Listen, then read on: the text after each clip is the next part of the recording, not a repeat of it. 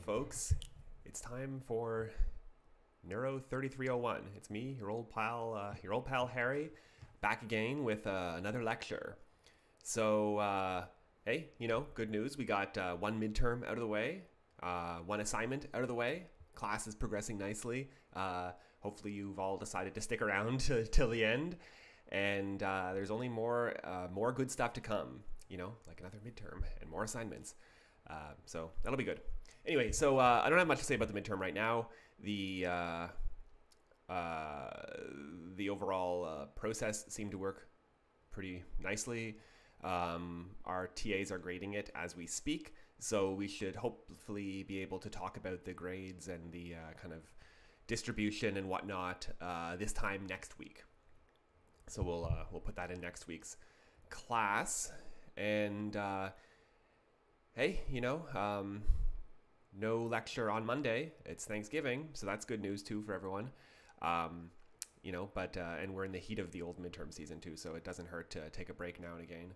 And there's also fall break coming up too, so that's all going to be very nice. But for now, we do have to work and sort of try to focus on learning some things. So let's get right into it. We're officially out of the introductory part of the course and into the part of the course that is exclusively about the brain. Mind you, there's still a lot of things I need to explain about the way this research is done, but now it's going to be applied kind of more directly to the world of neuroscience. So let's begin. Today we'll be talking about the genomic approaches, or genetic or genomic approaches to neuroanatomy, part 1. So this is going to be a 2-part lecture. We'll see how long this takes to get through. Hopefully it's sort of 2 lectures worth of content, maybe a lecture and a half worth of content, we'll see. So this is something that maybe you haven't thought of, or maybe is sort of a bit new to you, which is that neuroanatomy is something that is what, the oldest part of neuroscience, in a sense, was cutting up the brain and looking at the size and shape of different parts and trying to, name everything and determine the cytoarchitecture of every part of the brain and so forth. And you might think that effort ended, hundreds of years ago, because newer forms of technology came in and made it irrelevant, made studying neuroanatomy rather irrelevant. This is not the case, however. The basic structure of the brain is still something that is under active investigation. Lots of people are looking at, what happens to the brain under certain pathological conditions, or what happens to the brain if you have a mental disorder or something along those lines. But this is all built on a framework of what is the actual structure of the brain at baseline. Knowing this is sort of the essential scaffolding upon which all the other studies and all the other kinds of knowledge we have is built. So that's kind of what I want to talk about today. Is like how is neuroanatomy, the overall field of neuroanatomy, aided by the innovations in genomics, and then also how is variation in neuroanatomy instructed by genomics. So let's get right into it here. So the first thing I want to talk about is how genomics methods can be applied to questions sort of adjacent to histology and the cytoarchitecture of brains. And you have to understand that normally when you do an experiment on gene expression or epigenetics in the brain, the way that researchers will find the material they're going to study is with a method called bulk dissection. So imagine a scenario where you're talking about a human brain and you're interested in, for example, the hippocampus. The way this would be done normally is researchers would get a brain out of the freezer from a brain bank, and they would scoop out the hippocampus with a scalpel, kind of maybe under a microscopic aid, or maybe just by the naked eye. They would mash that part up. They would extract the DNA or the RNA or whatever it was they were curious about, and then they would do the RNA-seq, or they would do the epigenomics, or they would do whatever it was. And sorry, I got a thing in my throat this morning. Anyway, so this is anatomically more or less sound. I mean, the hippocampus is a distinct anatomical entity. However, you're not really respecting the cytoarchitecture of the region, because when you bulk dissect a part of the brain, you're getting your data from all of the cells that happen to be there. And of course, the brain is made up of all kinds of different cells, not just neurons, but glia and vascular cells as well. So I'll give you this problem in a way, sort of as an analogy, because that's my favorite way of thinking about things, to sort of like explicate the limits of these bulk dissection methods. Imagine if you were somebody who wanted to like analyze a football stadium. You know, what you mean by analyze could be a, you know, it could vary, but let's just say you're trying to figure out what's going on with the crowd. So you could analyze the stadium all at once. You would be able to identify, you know, what team is favored by most people. When important events happen, when there's touchdowns or field goals or whatever, you just would listen to the crowd, and when they get really noisy, you'd be able to tell, oh, something important just happened. You might be able to tell what songs or demonstrations the crowd appreciates. You could tell some very broad things about what's going on in the game and what's going on with the crowd. But the average stadium, the average NFL stadium at least, holds tens of thousands of people. It's not studying people as individuals. This is the NRG Stadium in Houston. This is where the Texans play, but it would apply to any stadium. So you could certainly take this and begin like comparing different stadiums from different parts of the country. When you're talking about the NFL, you would be able to tell, you know, the East from the West, most likely the North from the South, different subregions of the country. You could certainly make some pretty valid inferences and make some pretty valid comparisons. But you're only talking about broad differences between the regions. Every stadium is full of tens of thousands of individuals, and really it's the individual differences that are the most informative. They're, however, being completely glossed over by this type of approach. So really what you would want to do if you wanted to, you know, have the most detailed and robust information about what's going on inside the stadium is, you know, you could kind of imagine conducting like a detailed interview of everyone in the stadium. You could, you know, as they file in, you could ask them all kinds of questions, give them a psychological profile, you know, measure it, whatever it is you like. You could measure their physical, you know, anthropometric characteristics as well: height, weight, waist-hip ratio, eye color, etc. And if you had this for everybody in the stadium, you could kind of classify them into different archetypes. And so this is, you know, purely an example, but you can imagine like there's this kind of person, and then there's this type of person, and then there's this kind of person, and there's this kind of person, and then there's this kind of person, and these are just, you know, 5 randomly selected stock photos of people. But, you know, whatever you're measuring, ultimately you could classify people along some kind of axis.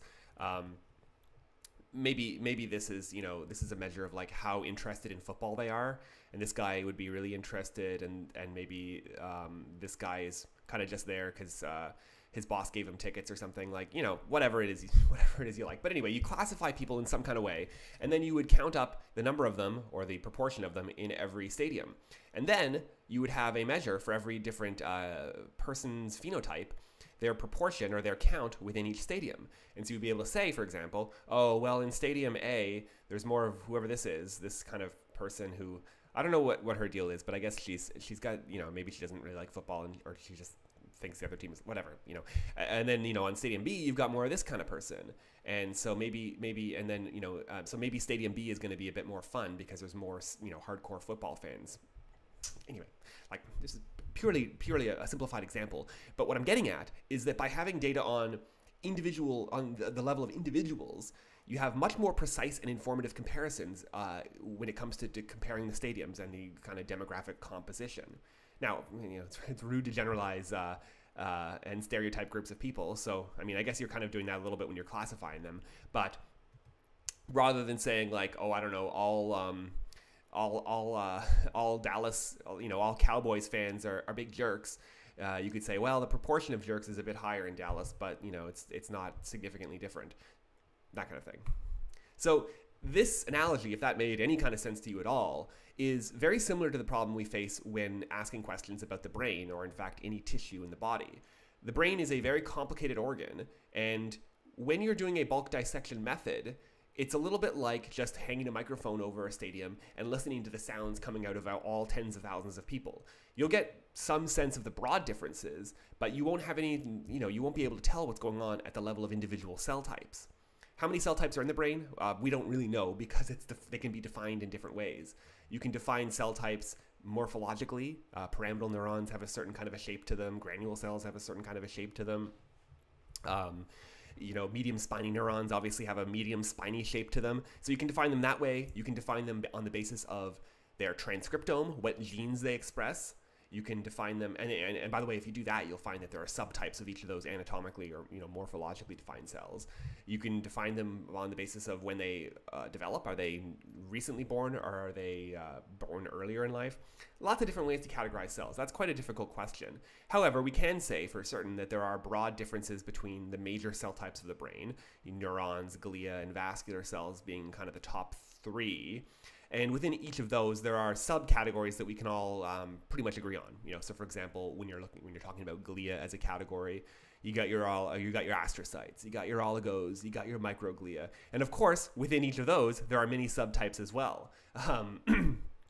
There's reactive astrocytes, there's oligodendrocyte precursor cells, there's active and inactive microglia. There's all kinds of different subtypes within all of these major types. And then when it comes to neurons, the picture is even more complicated because neurons do completely different things depending on where in the brain they're located. So for example, in the striatum, one of the major subtypes would be a medium spiny neuron. Medium spiny neurons don't exist in the cerebellum. And so the subtypes of neurons vary across brain regions.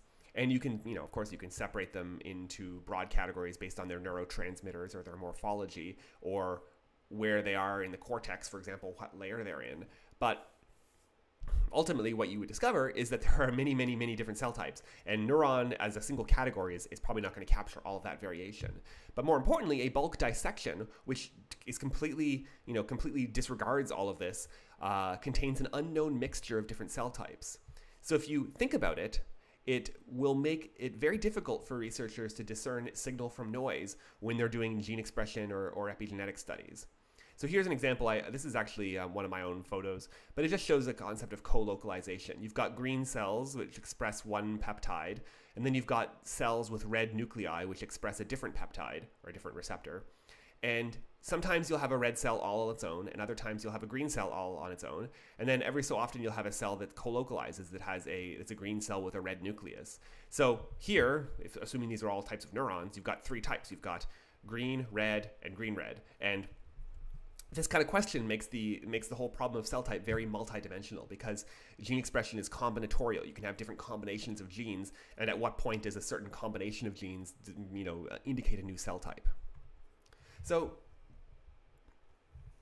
I want to give you an example of why cellular heterogeneity can be a confound in epigenetic and gene expression studies. So imagine these are two samples that we've extracted from the brain, two hippocampi or two dorsolateral prefrontal cortices or whatever part of the brain you can imagine.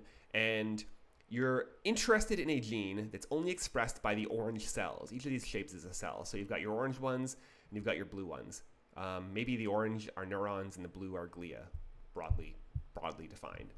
So the gene is only expressed by the orange cells. If you measure the gene expression in A, there's 3 orange cells and 5 blue cells.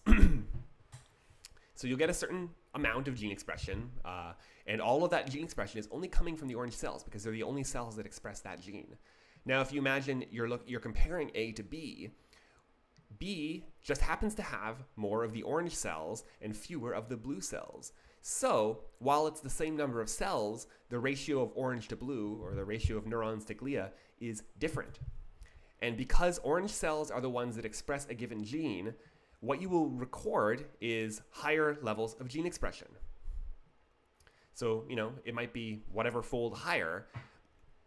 But the reason it is not because that gene is being expressed at a higher rate. It's only because there's more of that type of cell in your second sample. And cellular heterogeneity is quite variable. If you dissected something differently, maybe you cut along a different border for samples A versus B, that could be different. Maybe the samples are of a different age, or maybe it's just natural inter-individual variation. I mean, the number of neurons could vary between people. And it matters because, if you're making a point about gene expression, there's a sort of a biological claim there. If you say a given gene is upregulated, like let's say A is control and B is stress, you could say that this gene is upregulated by stress because you measure higher levels of it in B, but it's not actually being upregulated. Upregulation is distinct from higher expression. Higher expression is only because there's more of the orange cells. So you see, if you're trying to make a claim about the biology and how a gene, how gene expression might respond to a stimulus, it's completely confounded with cellular heterogeneity. This is a pretty major problem, I think, when it comes to a lot of neuroscience studies. So to reiterate, differences in gene expression when you're comparing sets of samples might be because all the cells in that sample actually do upregulate a certain gene or express it at a higher rate, but it might also just be because there are differences in cell composition between the sets. And because gene expression is cell autonomous and cell type specific, this applies there, and because epigenetics are also cell autonomous and cell type specific, it applies there as well. It doesn't apply, by the way, to anything to do with just genetic sequence. Your DNA is the same in every cell, so you can grab any combination of cells you like, and the genomic DNA is going to be the same for everybody. But when it comes to things like gene expression and epigenetics, you have to look at the cells you are thinking you're looking at. So this is pretty relevant in a lot of different areas. One of the main ones that comes up would be aging, because aging is as you age, you naturally start to lose neurons in your brain. They die off and decay and whatnot. This is a normal process, nothing wrong with it. But if you were looking at a young brain versus an old brain, and you found that there was lower expression, for example, of a neuron-associated gene in the old brains, could you really be sure that this is because all the neurons in the old brain express it at a lower rate, or is it just because older brains have fewer neurons? This is the real challenge here, because especially when it comes to human studies, you aren't, it's not like you're going to get people of all different ages in your study because you're dealing with human brains. You don't get to just pick and choose whichever ones you like. So there's also challenges that relate to things like the variations in dissection technique, tissue quality. This is usually accounted for by the post-mortem interval. How long was it between when the person died and when you were able to get the brain out? And a whole bunch of other factors. But, I think you can see it's going to be kind of a problem when you're trying to make really precise claims about what's happening in the brain.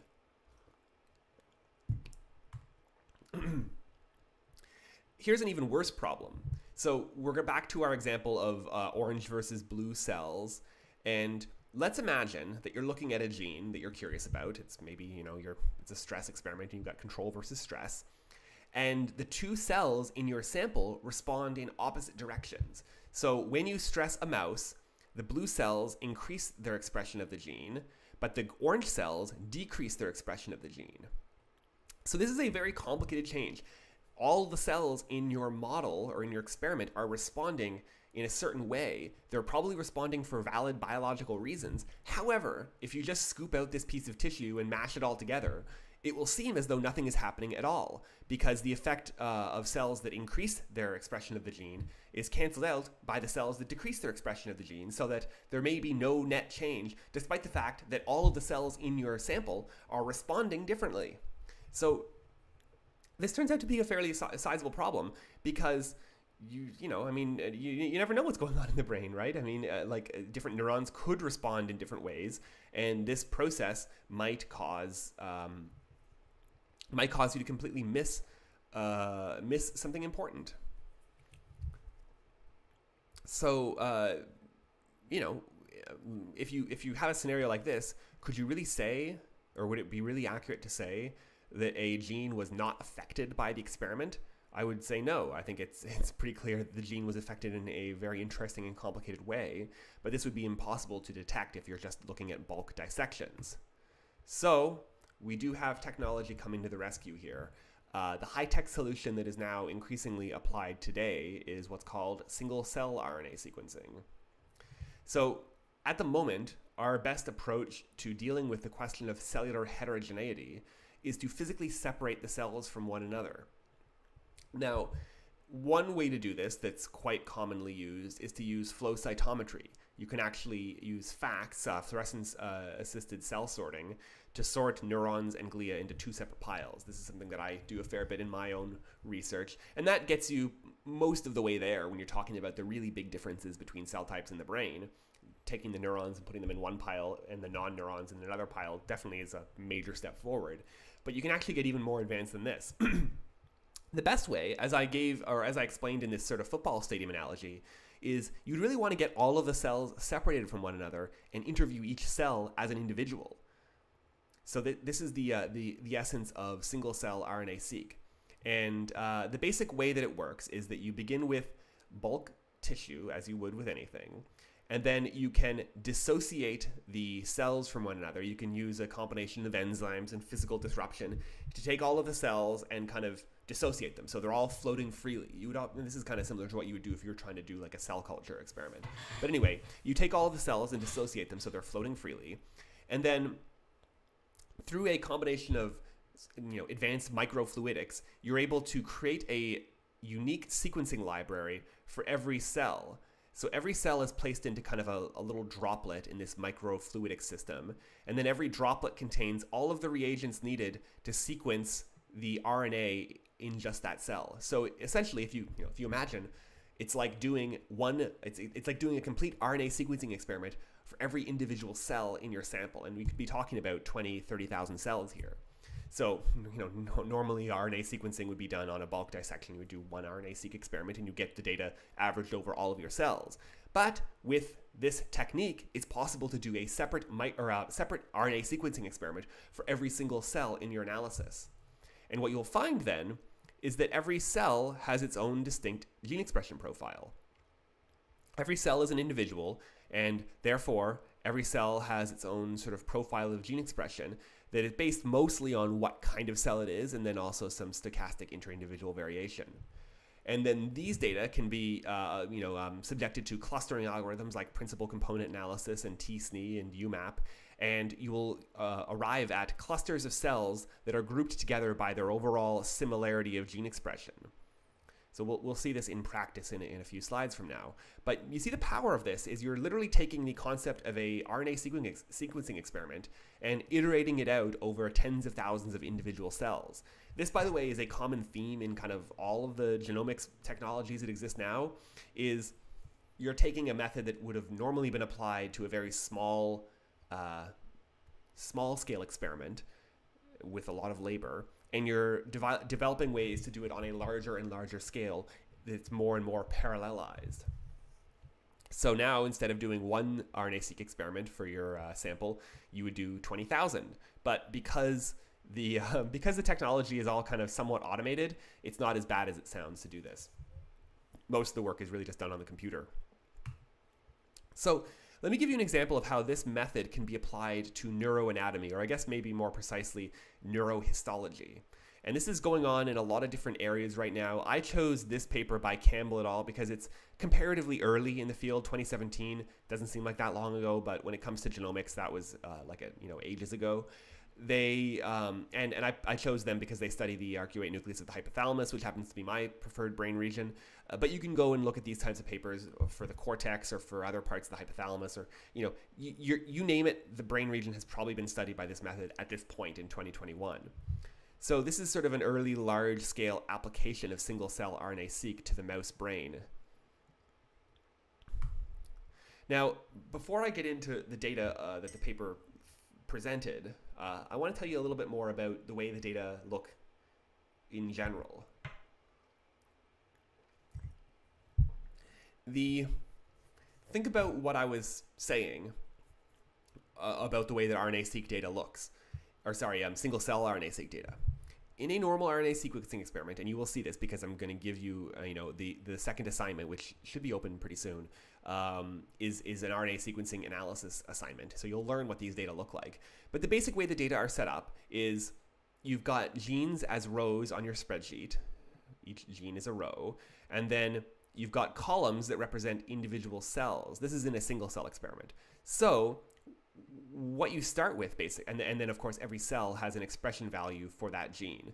So these are scaled values. They're not really they're kind of unitless values that I gave for this example. But normally you'd get like some kind of normalized expression value for every cell or for every square in this matrix.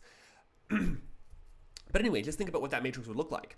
If you had an experiment where you measured gene expression in 20,000 cells and you managed to acquire data on 12,000 genes, you would have a 12,000 by 20,000 matrix, or a 20,000 by 12,000 matrix. That's a very, very big, complicated data set. That's huge. How on earth are you supposed to do a t-test on that? Are you going to compare every cell to every other cell? Are you going to do an ANOVA that looks for cell type by gene interactions? None of the normal stuff that you would have would be familiar with for data analysis is going to work on a data set of this complexity.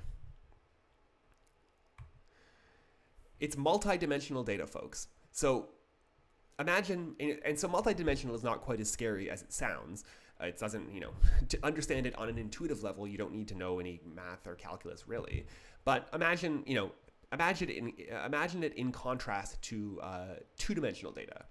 So imagine you're looking at two-dimensional data. You'd be able to plot this. You'd have a gene on one axis, and then on the other axis you'd have a second gene, and you'd be able to describe the expression of one gene in relation to the expression of another gene. So for example, here, olig1 is on the x-axis and olig2 is on the y-axis, and the two are very positively correlated, so that the more olig1 there is, the more olig2 there is as well. These are oligodendrocyte related genes, so if you're an oligodendrocyte, you're going to be expressing both at fairly high levels. That's all well and good. You could do this, but so you could imagine plotting this gene against this gene against this gene, and so forth, making all kinds of pairwise comparisons. But that's just, it's not really possible to do that on a large scale. You could add a third dimension. So you could imagine, you've got X and Y here. You could imagine adding a Z axis, like, sorry, let me just see. You sort of have your X and your Y here. You could imagine adding a Z axis that extends into 3D space, but those are very hard to read. You can't, in a two-dimensional printout, it's very hard to represent a third dimension. Another way you could do it is by coloring the points. So here you're plotting SNG or SNHG11, which is a neuron gene, against olig2. You find that they're not terribly correlated. And then on the third dimension, you have PFN2. And the color of the points represents how much of this that they express. So though this particular cell would express a lot of it, and these cells wouldn't express very much of it. So that's how you could add a third dimension. But when you get to 4 dimensions, it just becomes kind of ridiculous. You really can't represent 4 dimensions in any kind of way. But we have a lot more than 4 dimensions. We have, over 12,000 dimensions, because that's the number of genes, that we're looking at here. So so it's very complicated and very multidimensional. You can't analyze it using the normal forms of data representation. There are, however, ways that you can analyze it. And one of these is with a method, one of the ways of representing these results, I guess, would be with a what's called a heat map that's been hierarchically clustered. So here, what you can do is use colors to indicate gene expression. Here we've chosen just a subset of genes to make the plot readable, but we've got genes here along the column, or along the y-axis of this heat map, and then the different cells. This is an example where I've only got 14 separate cells, so it's very kind of simplified, along the x-axis. And then the Z-transformed expression value is given by the color scale. So cells that are blue have very low expression of that gene, and cells that have a red color have very high expression of that gene, right? And then hierarchical clustering is simply an algorithm that automatically arranges the rows and columns to match genes with very similar expression levels and cells with very similar gene expression levels into clusters, into groups. So you end up with these things called dendrograms that explain, how closely related different cells are to one another. So you can see, for example, these two cells are very closely related. These two cells are very closely related. And then those two pairs of cells are quite closely related to each other. And they fit into a broader family that encompasses these other two kinds of cells. So you can kind of go down. It's basically a family tree, and the same type of family tree applies here on the y-axis as well. So for example, these 5 genes here are closely related to each other. They form a cluster. These 2 genes are in their own cluster here, and so on and so forth down the line. So this is a way of organizing multi-dimensional data to see if any large-scale groups or patterns emerge. This is a unsupervised method, so you're not telling it anything about the genes or the cells. You're essentially putting this data in a blinded fashion and letting the algorithm figure out what the best way to arrange them all is. And just looking at it, you can see that certain genes do clump together, and certain genes are enriched in certain cell types. So for example, these genes here and the one that I just circled are all enriched in these 4 cells. This cluster of genes here is enriched in these 3 cells, and so on and so on. So you can begin to build a kind of unique profile of gene expression for every individual cell in your experiment. Now, it's not practical really to do this for giant data sets because it becomes very slow when you're making many, many comparisons, because essentially hierarchical clustering is making multiple pairwise comparisons and kind of converging on the optimal clustering pattern by just continually comparing pairs to what samples to one another. So that's not really computationally efficient.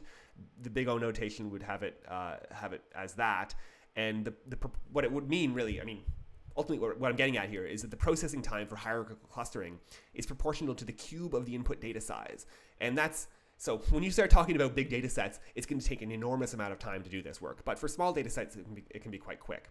That's, by the way, whenever you're thinking about algorithms, you have to think about like how much does the time, how does the time scale with the size of the data set you put in? Because something that's a very good algorithm but takes centuries to run is not going to be practical. You want algorithms that are decent and also fast.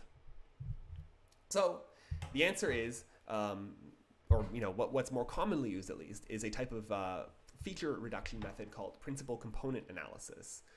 So this is a principal component analysis plot that I made, and our little toy data set has 14 cells, and this is a visualization of kind of the deeper correlation structure of the data set. It's the basic aim of PCA, without getting too much into the mathematical details, is to find axes of variation that are orthogonal to one another, such that you can capture the maximum amount of variation between samples with sort of a new contrived variable called a principal component. So in the normal way of doing this, the first principal component is the axis along which the highest amount of variability in your data set is explained. And then the second principal component is the one that explains the next most variability, and so on. And they're orthogonal to each other, meaning that the amount of the information they present doesn't overlap. So this is a way of reducing the features, because you can take, because the first few principal components explain almost all of the variability in the data, now you only have to plot those against each other. You've taken this from a problem where you've got, 12,000 by 20,000 12,000 by 20,000 matrix, and you've reduced it down to a handful of principal components that explain almost all of the variation in the data. So you've really compressed all of those different genes down to just a handful of larger structures called principal components. This, by the way, is going to be something you'll be doing in the second assignment. So this will be, I'll explain this to you a second time. But I would also recommend that you, I'll show you where to look for another more detailed explanation if you're curious. But anyway, this is a way of, it's an approach to feature reduction and clustering. So the beauty of this is that now the position of a dot or a cell along these two principal component axes captures a huge amount of variation. And so just looking at this, you can see that there's sort of a division. A bunch of cells are over here on this side, and then a handful of cells are all the way over here on this side. And what it would mean, therefore, is that there's a handful of cells that are extremely different from all the other cells. Over on this side, the second, so this might be the difference between neurons on one side and glia on the other. I think that's actually what it is, yeah. So the neurons are just 4 cells that all cluster together, and they appear on one side of the principal component analysis. And then the other side is dominated by non-neurons, and the variation between them is captured by the second principal component. So I'll give you 2 recommendations for sort of a deeper explanation of this, because I don't tend to be the greatest at explaining math concepts, and you're not really in here to learn stats or math or anything like that. So it's not the kind of thing that I'd want to see proofs or too much detail for. But I'll point you toward this channel. This is a channel called StatQuest on YouTube. This is actually a terrific channel if you're learning statistics. If you're in a stats class now, I would highly recommend checking these videos out. They're terrific, very nicely explained. A little corny. The guy does kind of a little song at the beginning of every segment, but he does a terrific job of explaining things. So they can give you both a simple and a more detailed a guide to the mathematics of PCA. And then I really like, this is a book by Stephen Jay Gould, who I think I mentioned in an earlier class. He was a paleontologist who was a big time proponent of the punctuated equilibrium theory of evolution, a big time critic of creationism, and also sort of an early pioneer in, I guess, what you might call like social justice.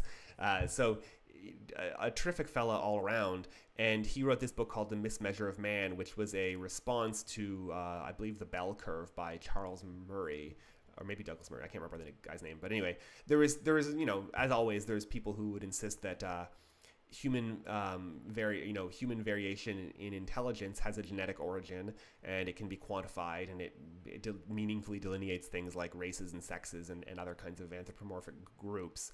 And this book that he wrote is a response to this. I think it would be very much required reading even today for anybody who's curious about these types of questions, though it's, the book itself is quite old. But anyway, the reason I'm suggesting it now, even though I think it would apply to the class as a whole, is that it has a very good non-mathematical explanation of factor analysis, which is essentially a cousin of PCA. So if you if you're the kind of person who likes to hear things, likes to learn things by reading really good writing, I would look here. This is my recommendation. And if you're the type of person who watches videos and learns better from there, hopefully you are because you're watching this video, then you can check out StatQuest. I'll say just as a side, if you're interested in doing science or doing this kind of work, the best thing you can do for yourself is taking more stats classes. I'm sorry to say, it brings me no pleasure to tell you this, but there's probably no more important thing you can take at your level of university for your overall success in science than statistics. Because it really, really actually is useful when you start trying to design algorithms or analyze data or anything along those lines. Okay, so back to the paper. Sorry for the diversion, but I wanted to explain a little bit about how the analysis is done. It's part of why we're here, to show you the data, but also the methods. The arcuate nucleus is a small part of the brain, but it's very important. It lives in sort of the medial-basal hypothalamus, right, kind of this triangular section right above the pituitary gland, and sort of straddling the third ventricle. And it controls a whole bunch of other things. It consists of a combination of neurons and non-neurons with a very nice anatomical arrangement. It's a very precisely organized part of the brain.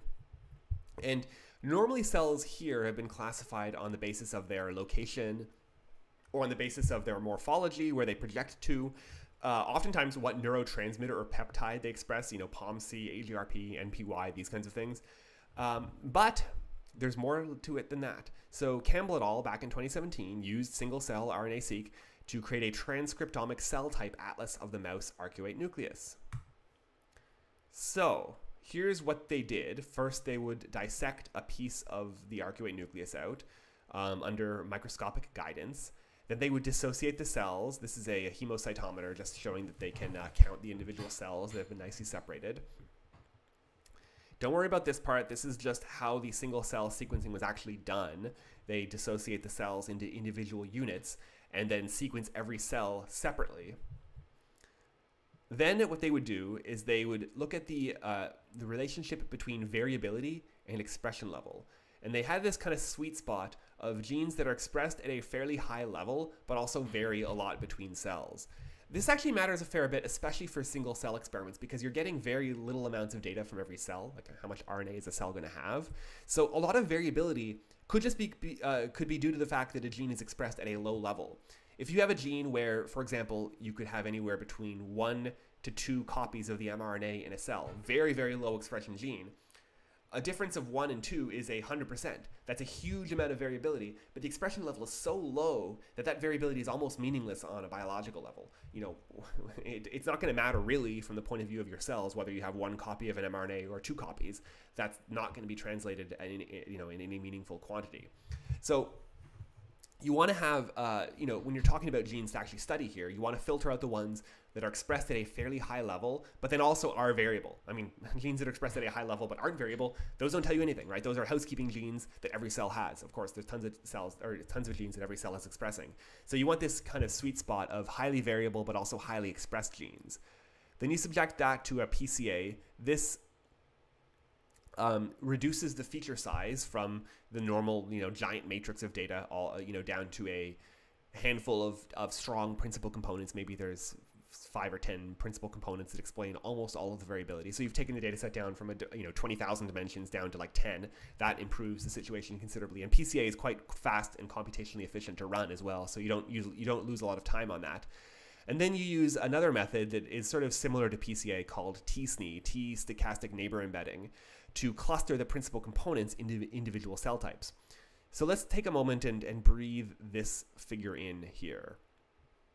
So what they're showing here, this is the result of the TSNE clustering, is so every point here represents an individual cell.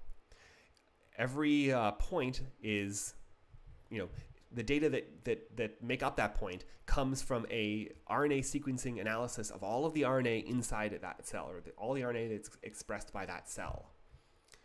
The TSNE method basically works to cluster these cells on the basis of how similar their expression patterns are. So there are a handful of genes that are highly expressed, for example, in, let's just say endothelial cells here. So there's a group of, there's a set of genes that are highly expressed by endothelial cells and have very low expression in everything else. There's another set of genes that are highly expressed in oligodendrocytes and not expressed very much anywhere else. And the same for tanocytes. And then, so the closeness of the points indicates how closely all of these cells are, or how similar all of these cells are to one another on the basis of their gene expression patterns. So oligos, and then of course the distance between clusters represents how distant the gene expression patterns are from each other. So all of the oligos express fairly similar patterns of genes and thus cluster together. However, they're fairly distant from neurons because oligodendrocytes and neurons overall express fairly different genes. All these purple ones here are neurons. So you can see like there's another kind of correlate, or sort of another, what's the word I'm looking for? A corollary to this, which is that when you're looking at all of the cells put together, the different kinds of glia are very, very different from each other. Oligos and ependymocytes and macrophages are all very, very different. But neurons, for the most part, all cluster together. There's almost no difference, relative to the difference between, for example, a tanocyte and an oligodendrocyte. Neurons are almost not different at all. So neurons cluster together in this analysis. So I'll point out also that this TSNE method is also used in just machine learning and AI to reduce complicated feature sets. So you can apply this to single cell data, but you could also apply this to natural language, like embedded forms of natural language, or you could apply it to images and videos and whatnot. So this is a method that's coming from a kind of a deeper literature in machine learning and only being applied to the questions of genomics and epigenomics. Anyway, so the authors were able to distinguish 20 transcriptomically unique cell types. So on the basis of their unique patterns of individual gene expression, they were able to create 20 groupings of cells that were different enough from each other that they would be called a separate cell type.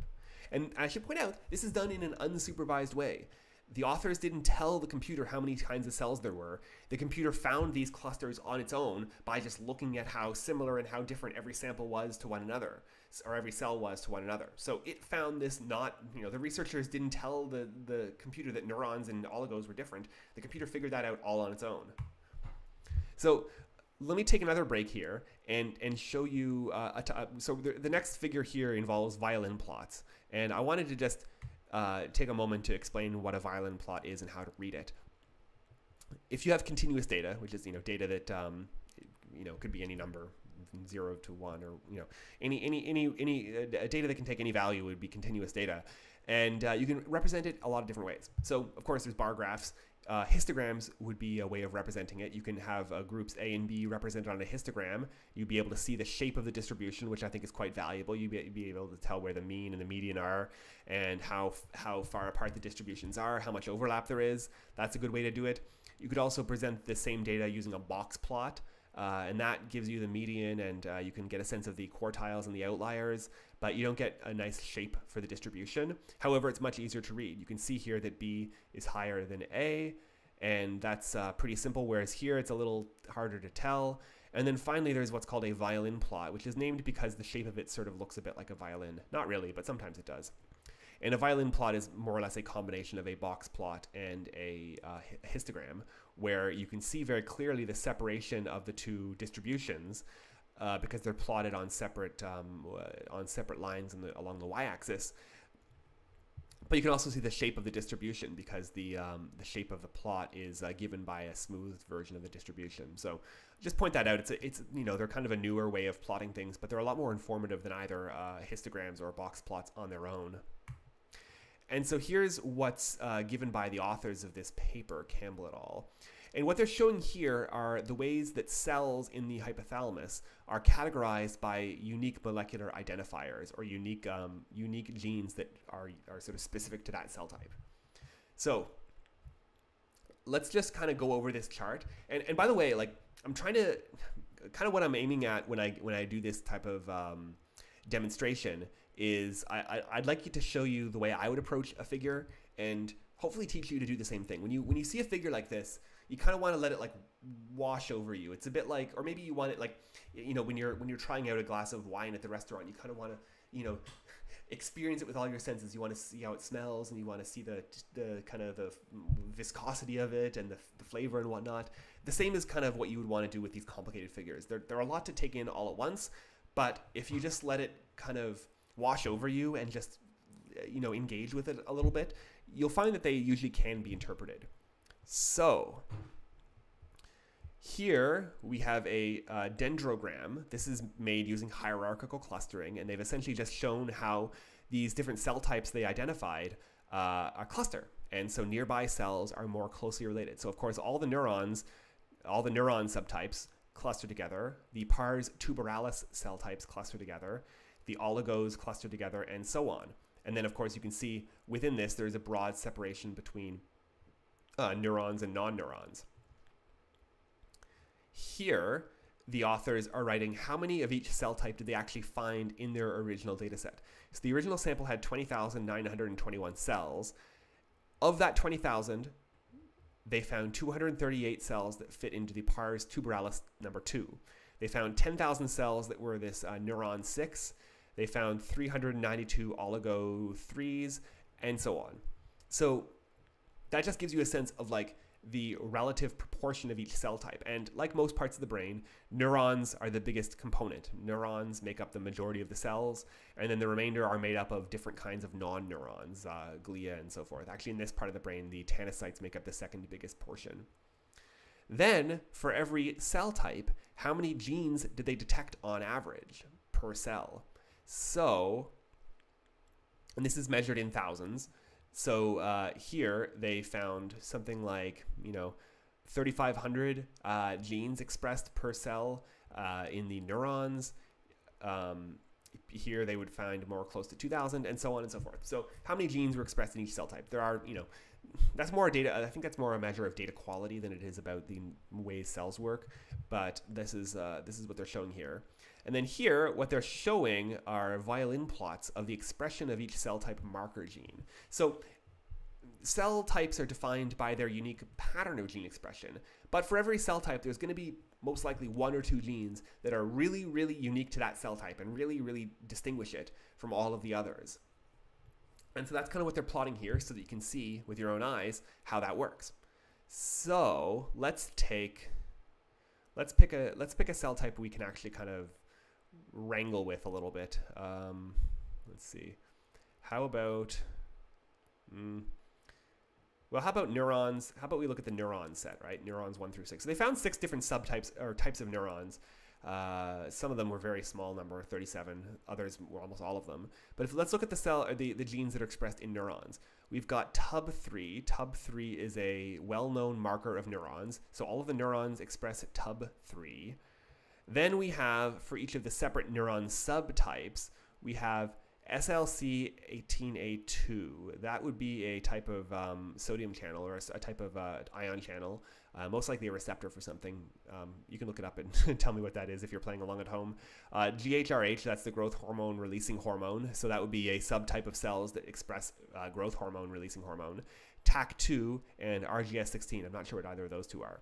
But you can see that like these genes are expressed very highly by that subtype of neurons, but none of the other cells in the experiment express that gene at all. And so you can see how these are very useful markers for defining these individual cell types. There is a cell type in the brain. Oh, and then I think, what's this one? Is this a tanocyte? Yeah, so anyway, sorry, it's a little hard to read this without like having a ruler up against the screen. So you can see that like some genes uniquely specify certain cell types. Others of them don't exactly uniquely specify cell types. For example, the pars tuberalis cells, all of them express CCK, timeless, TSHB, and so these three genes are expressed in equal amounts roughly between the two types of pars tuberalis neurons, or cells rather. However, this gene here, CYP2F2, is expressed only by type 1. So you might think that these two types are the same, but actually there is a difference. In other cases, you have genes that are expressed sort of by both kinds of cells. For example, endothelial and mural cells both express a little bit of these two genes. Anyway, you kind of get where I'm going. There are unique identifiers for every cell type, and this plays a big role in segregating them from one another. Now, there is some pre-existing knowledge about the way this part of the brain is set up. And you can use this to infer the location of the data that you have. So the cells lining the third ventricle are called tanocytes, and they have some known genes expressed. And so you can use like an existing atlas of the brain and identify where your data are coming from. So let's take, for example, SLC17A8. This is expressed by a subset of tanocytes given here. That the redder color indicates those cells in the cluster are expressing that gene. And what you can see is that those particular cells are all located midway up the third ventricle. There's a specific patch of tanocytes called the alpha-1 tanocytes that are located sort of midway up the third ventricle. And they're the ones that express this. And by taking this known anatomical information, you can map it back onto your single cell data. And for all of those red cells in this cluster, you know now where they're physically located in the brain. ADM, as another example, is expressed mostly along by the beta-2 tanocytes along the base of the third ventricle, and those in the clustering are all located here. So you can map the anatomy back onto the single cell data, and now you have this way of linking. Like, so these cells that you used to only know one thing about, so it used to be that you only knew these cells express SLC17A8. Now you know a whole bunch of other stuff because you have single cell data on all of them. So you can say all of the cells that exist in this region not only express this gene here, SLC17A8, but you now know all the other genes they express. And you didn't have to think of this ahead of time. It just comes out of the data naturally.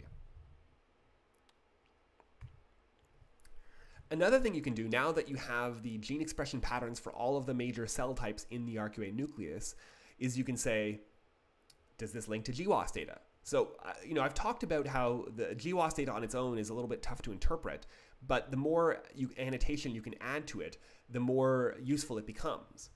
So one of the biggest questions you can ask then is, what cell or organ or tissue is my gene expressed in? If you have a gene that you've identified using a GWAS study, it really helps to know where in the body that gene is expressed.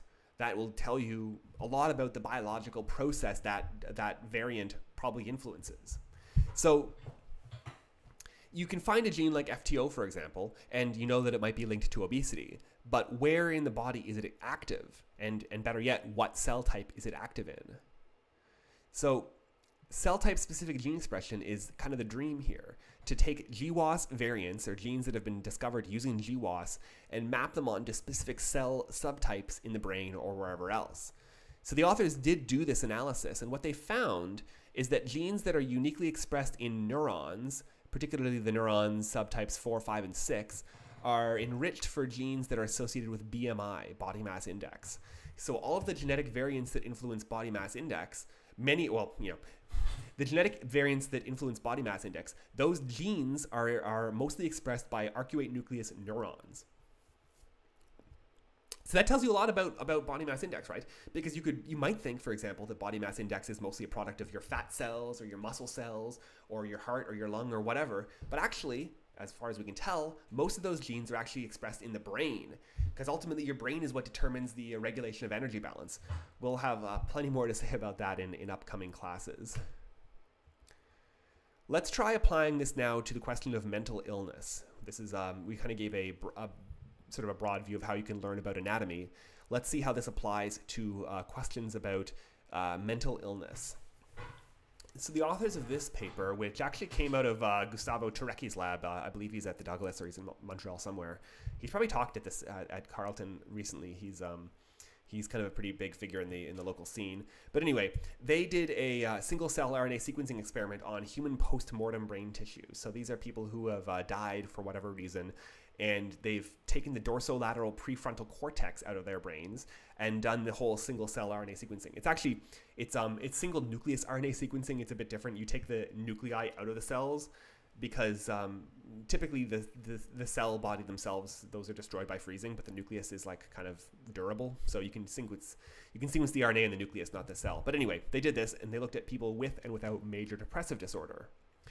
And this is these are the cell types they found. So it's the same kind of T-SNE plot. These are clusters of cells that are that they found in the dorsolateral prefrontal cortex. You've got various kinds of astrocytes. You've got excitatory neurons here in pink or fuchsia or whatever color that is.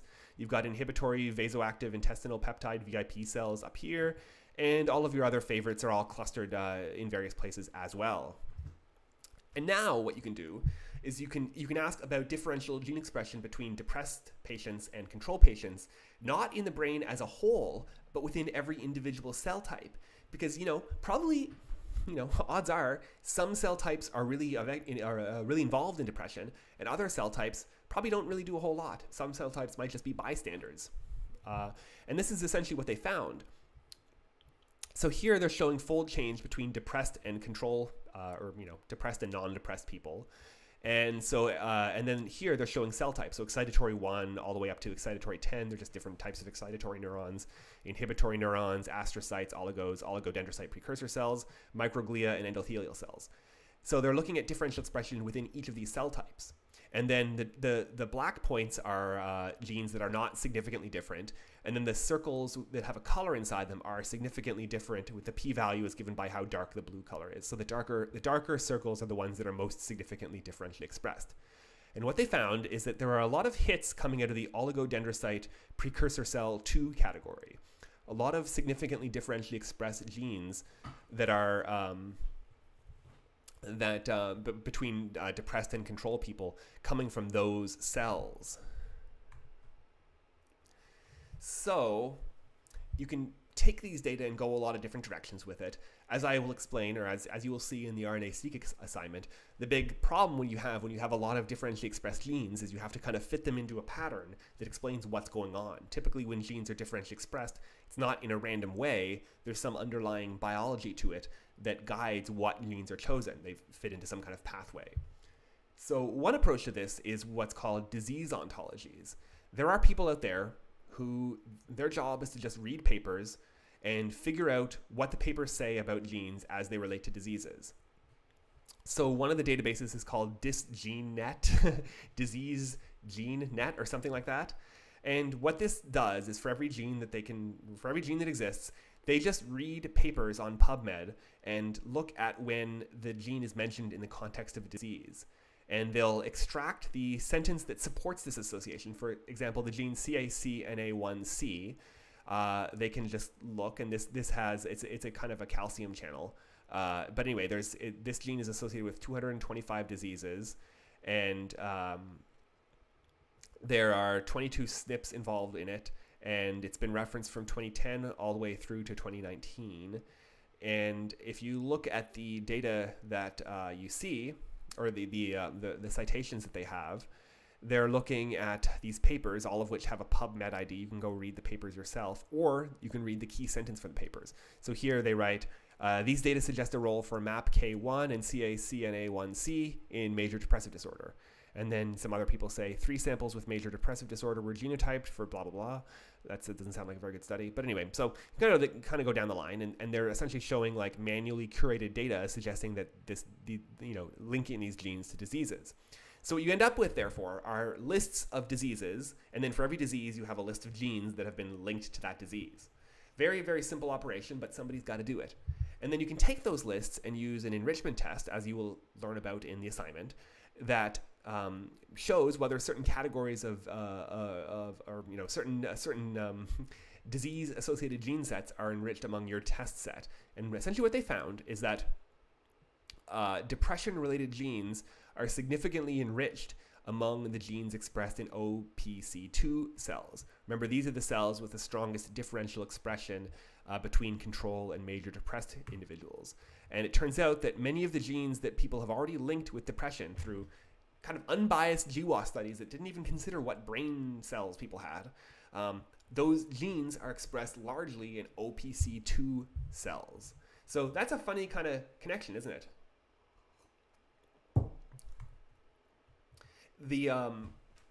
Basically what they found is that, at least when it comes to the cell types that exist in the dorsolateral prefrontal cortex of depressed individuals who died, it's actually the oligodendrocyte precursor cells, or one subtype of them, that seem to be the most affected. Now, we don't know that this causes depression. It might be a consequence of depression.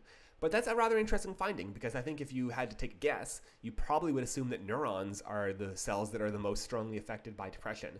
But according to this, at least, it's actually non-neurons, a certain type of glia that where most of the action is.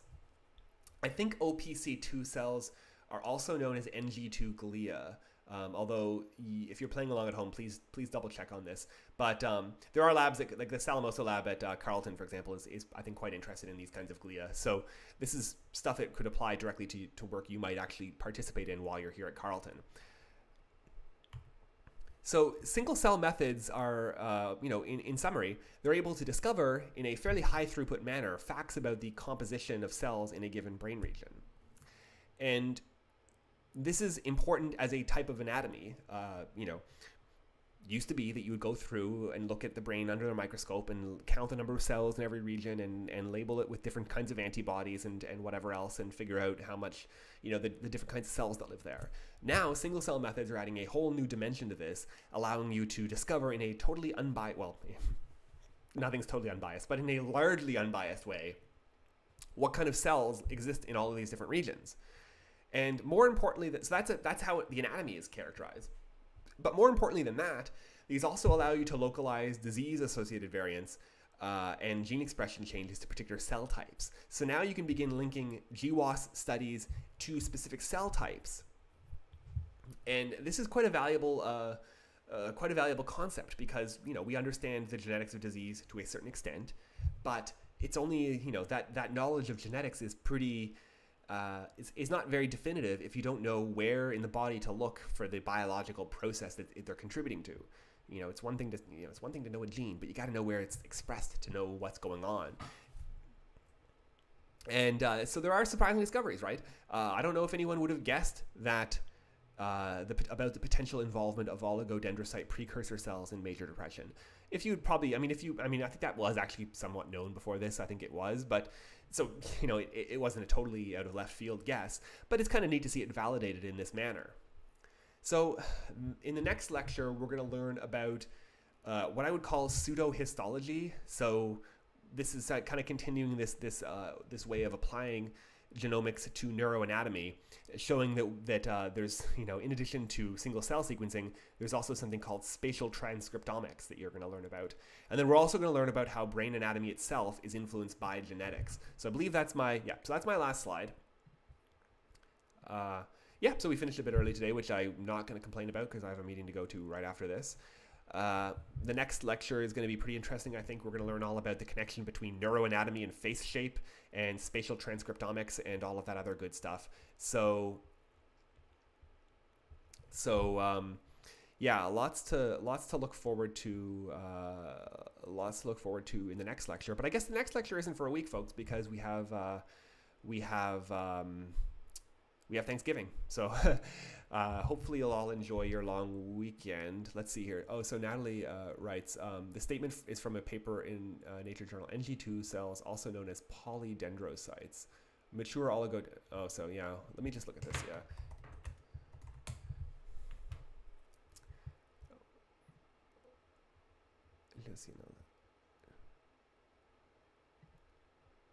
NG2 glucose. Oh yeah, so NG2 cells are oligodendrocyte precursors. Thank you. Yeah, it's good. Yeah, so I was right about that. That was just a guess that I pulled out. But yeah, people have different names for things sometimes. I guess you can define them on the basis of the expression of NG2, or you can call them oligodendrocyte precursor cells. The real experts in the field probably would have more to say about the distinction between that, but all I would want to say is that this is stuff that we're actively studying here in Canada locally and in kind of the broader Eastern Canadian region. So if you're interested, there's things you can do. Anyway, my friends, I'm going to leave it there for today. Please, like I said, please enjoy your long weekend. Don't worry about the midterm. It's over now. You can forget about all that stuff. Well, actually don't, but you don't have to be stressed. Just focus on your other work for now and the assignment. And we'll see you all back here in a week's time. Thanks for listening.